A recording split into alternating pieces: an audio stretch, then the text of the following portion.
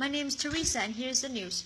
By voting, Vietnamese people, citizens, practice their political responsibility to the nation and democratic right. Voting is the best way to demonstrate trust in the Communist Party of Vietnam and the political institution as stipulated in the Constitution. The law on the election of deputies to the National Assembly and People's Councils has expanded the right to democracy in nomination and self-nomination. The number of self-nominees has increased, and voters' meetings and campaigning have been publicized through the mass media.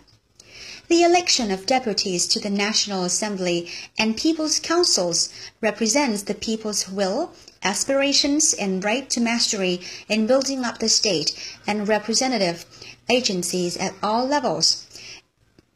It is the people's fundamental right to develop a state of the people, for the people, and by the people.